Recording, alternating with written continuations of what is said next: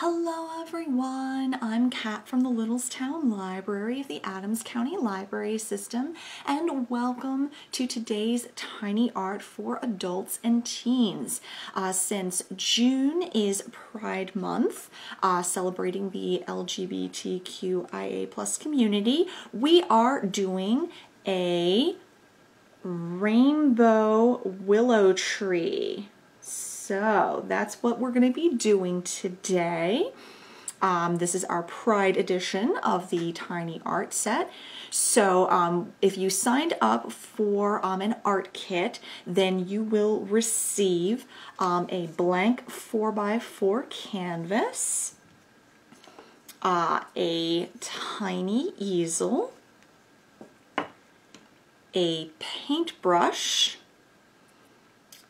some paint pots with the following colors. Since this is a rainbow, there are going to be more colors than usual. So you'll be getting black, red, orange, yellow,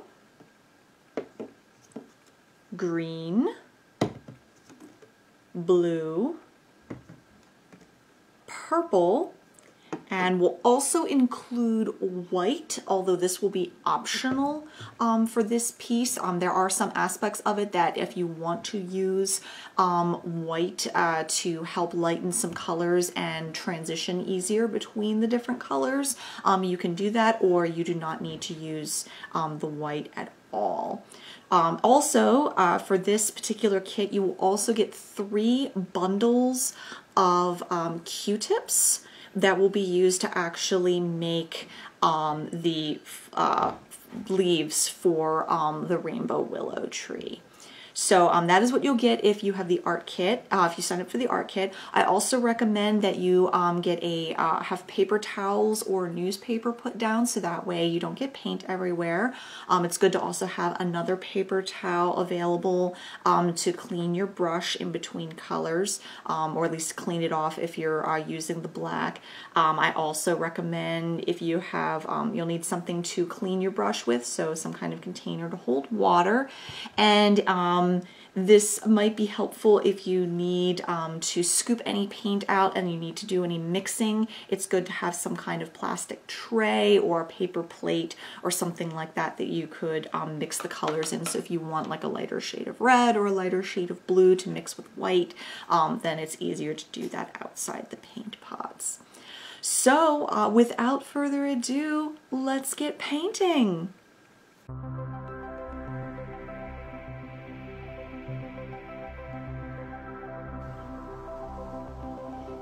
Okay, so the first thing we're going to do is we are going to put down our tree. Now, since the canvas is already white, we don't need to add anything to it. If you want, you can paint a layer of white, a thin layer of white paint across the whole canvas, if you want something to kind of lay the other paints down on, but you do not have to do that.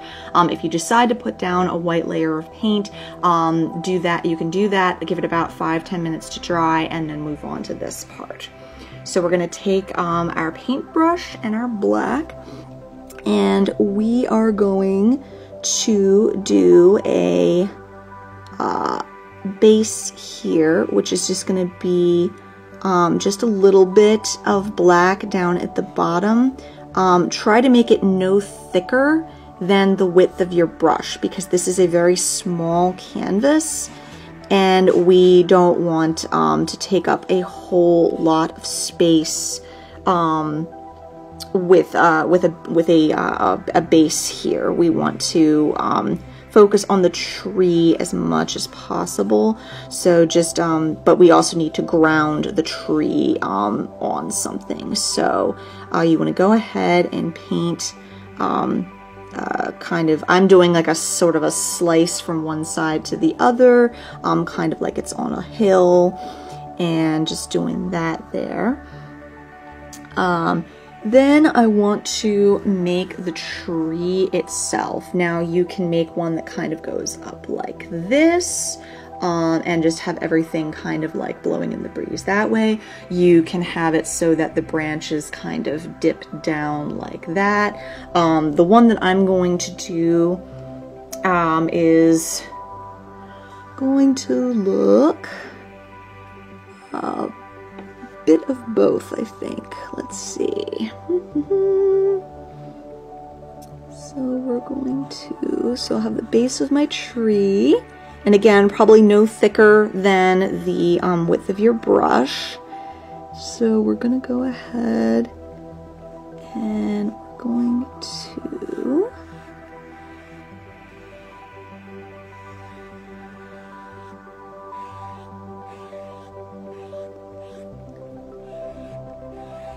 go like that. So that is the main part of the tree. This is the main trunk. You can make the base a little bit thicker so it's a little better rooted in the ground there. The willow trees tend to be very, well, willowy. They're very long, they're very slender. So you want to try now to use the very edge of your brush so you can kind of do some other branches like that, some thin,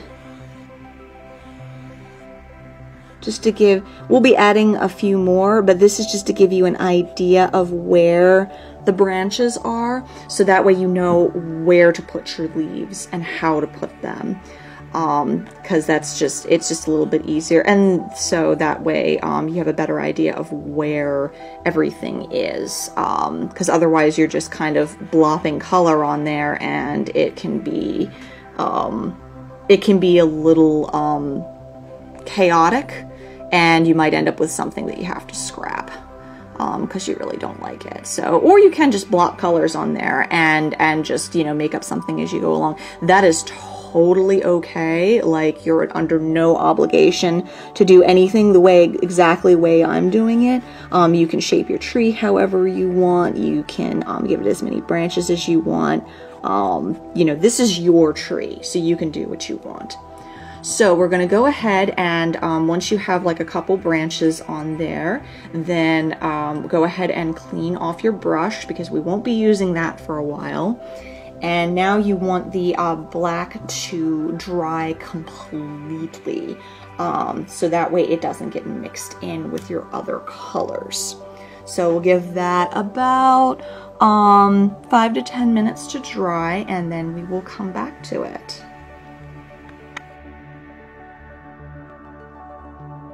Once your tree has completely dried, then it's time to take the Q-tips. So I have these these are in bundles of 3. If you wanted to use just one at a time, you can do that as well if you feel that gives you more control. But this gives you a nice, having a bundle of them actually gives you a nicer leaf kind of look to it, rather than just doing one at a time. So I'm going to go ahead and take these and dip those in our red. Since this is a rainbow, we are going to start on the left-hand side and work our way over through the colors. So first we're going to go ahead and just do some red here. And just do some red splotches. And you just kind of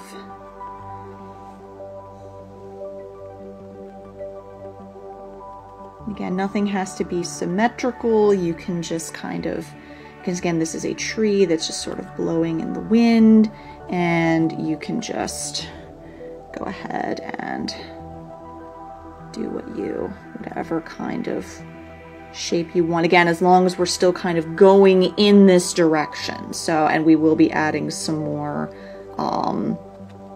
branches and such along with it as we go. So, and we can always add more leaves later if we feel that we need more in like a particular section or whatever. So I think that looks good. So I've got red on this side. So then I'm going to turn it around and I'm going to put orange on the other side. dip that in the orange.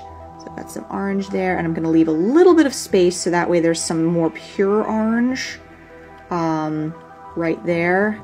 And then we'll go ahead and get a little bit closer and have some intermixing between the two. So again, it's literally just dabbing, just little dabs. Again, wherever you feel it is appropriate, wherever you think that makes sense, and can kind of go into the red a little bit because we want this to kind of merge from one color to the next. And I'm going to turn my red around and just do a few dabs in there, and then over a little bit of orange. So you see how those two are kind of merging together. They don't feel separate from one another. They're melding from one color to the next, and that's kind of the feel that we're going for. So I've got some more orange right there. Alrighty, so now I'm going to go ahead and get some yellow. So I'm going to put these down. I usually put them down on the just on my paper towel, you know, so that way they're there if I need them, but they're kind of out of the way. So I'll go ahead and grab another one, and now we'll get some yellow.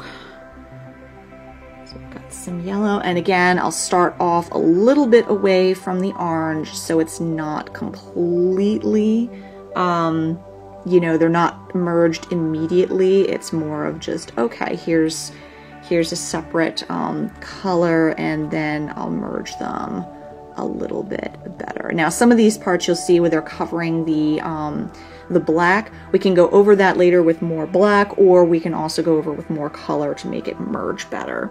So whichever. But again, right now we're just kind of blopping the two together. A little more yellow and just boop-a-doo. Yep, just kind of getting that, and those two are then merging together. So we've got some yellow and some orange going on there. There we go. That looks good. So then I'm going to go ahead and get some green. And we'll do the same thing kind of over here.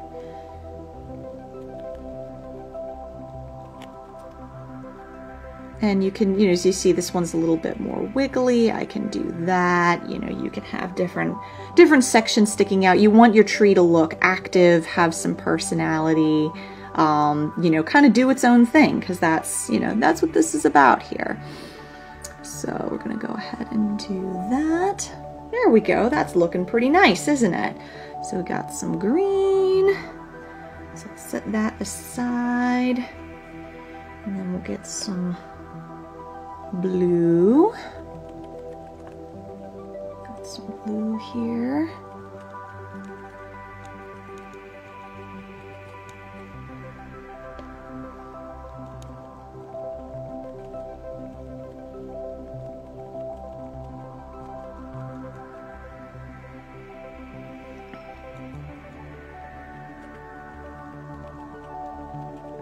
Much blue there. Green. And then we'll turn it over and get purple.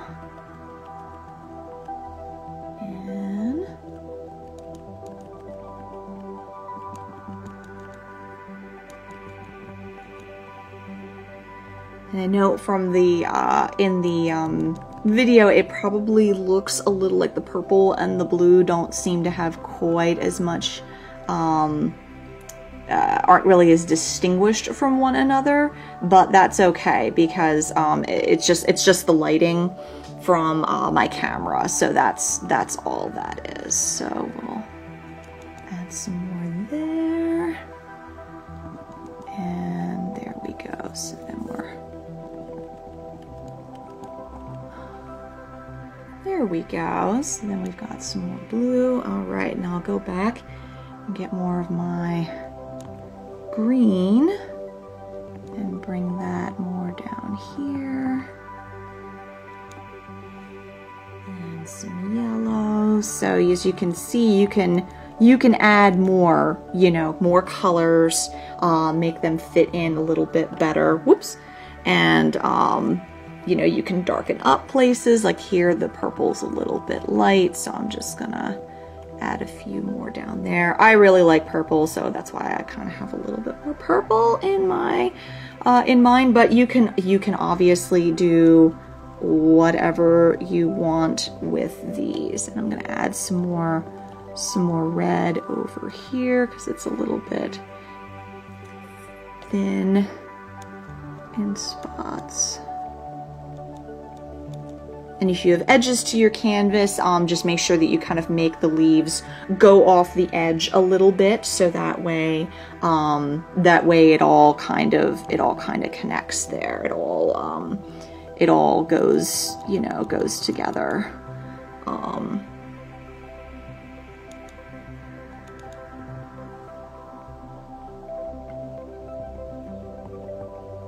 With that, so there we go. So you can see there's, you know, there's a tree who has some personality. It's got some cool stuff going on. And we're gonna go ahead and let that dry completely. Then we're going to add some branches in to make it look a little more connected together. And we'll also add like some grass and stuff down below. But we'll want to make sure that this is completely dry before we do that. So again, you can add, you know, little bits here and there if you want to have like a couple, you know, some bits flying, you know, some different little leaves flying off here and there, you know, from the rest of the tree. You can do that too. You know, a couple little dabs, you know, here and there to show that it's, you know, that it's blowing in the wind there. So there we go. Alrighty, so I think I'm happy with my tree. And we'll go ahead and let that dry, and we'll go ahead, and once that's dry, probably give it about 10 minutes or so just to make sure it's completely dry, and then we will go ahead and continue.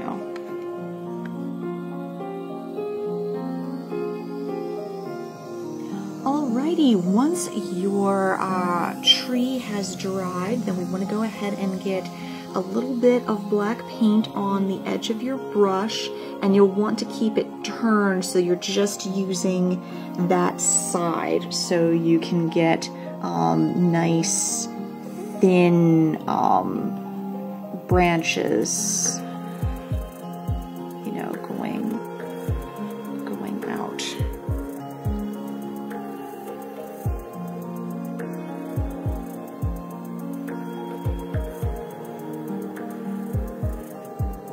See, like that.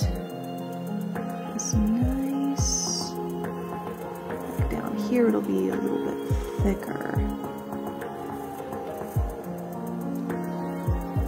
Then branch out.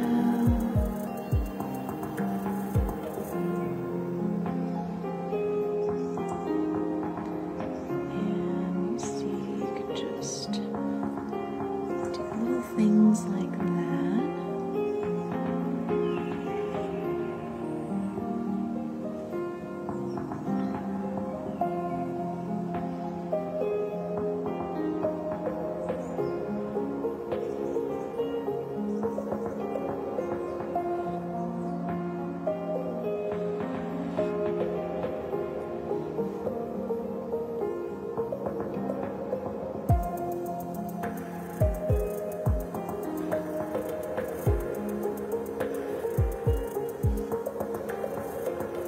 There we go. So you see how you're just using the very edge to make these nice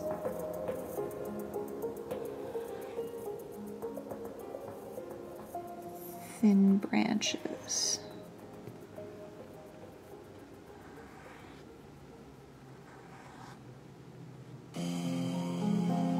And you don't have to do it for every color, just enough to give the impression that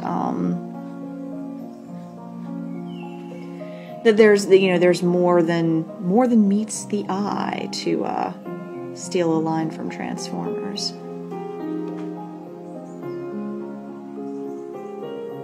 Just using a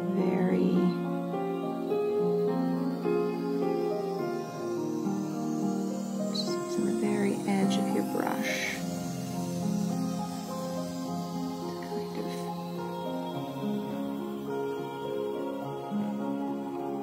just add that little bit of definition.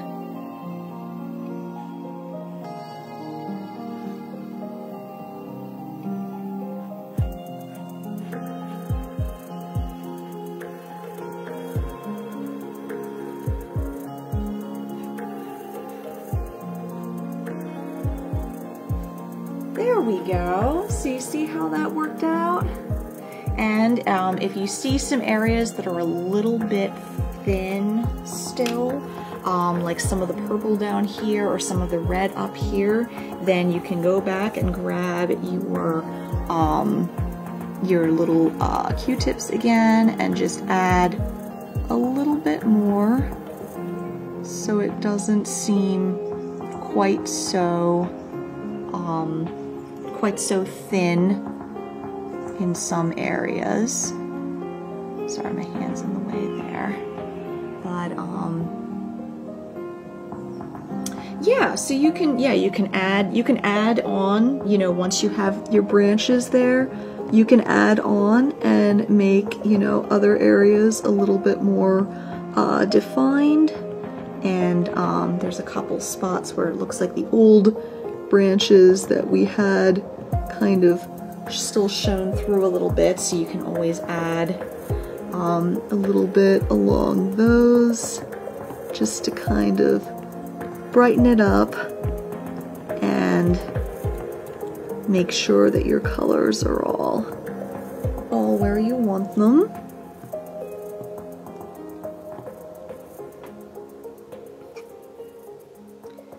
And I think I'll add a little bit of yellow.